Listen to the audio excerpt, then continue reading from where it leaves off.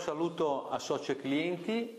In questo intervento faccio un po' una sintesi del contesto economico nel quale la Cassa Rurale ha operato nel primo semestre e vi anticipo l'esito dell'andamento della gestione di questi primi 6 mesi.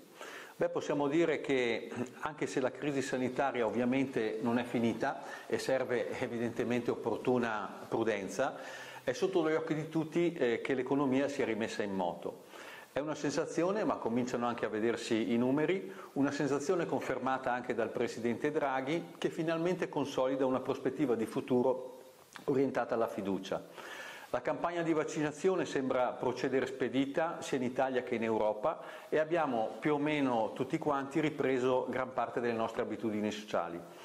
Dobbiamo però essere obiettivi, la pandemia non è sicuramente finita e anche quando lo sarà avremo a lungo a che fare con le sue conseguenze, vediamo in questi giorni l'esito delle famose varianti. Detto ciò, la fiducia dei consumatori e imprenditori sta tornando, se c'è fiducia nel futuro famiglie e imprese sono più propense alle decisioni di investimento e di spesa e questa dinamica, come sappiamo, se gestita con gradualità e buonsenso, contribuisce alla crescita del benessere economico collettivo.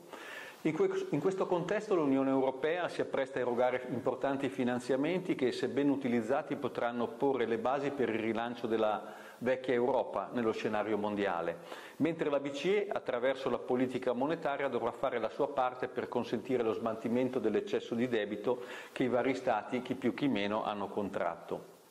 Per quanto riguarda il tessuto economico della nostra zona, le prospettive sono positive, come abbiamo potuto rilevare dal recente questionario che abbiamo sottoministrato ai principali clienti.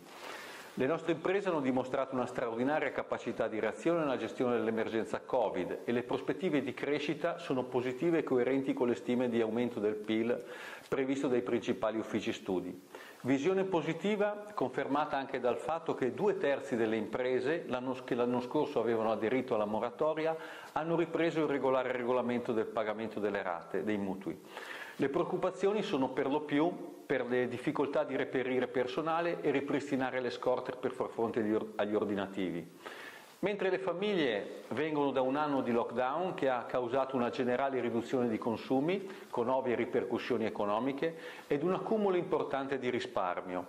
Ora, passata la paura e terminata la fase più acuta della pandemia, c'è voglia di investire e di spendere. Voglia di investire favorita e accentuata, forse anche eccessivamente, dal super bonus fiscale. Qui abbiamo in lavorazione quasi 600 pratiche che possono mobilitare 60-70 milioni di euro con ricadute positive sull'economia locale.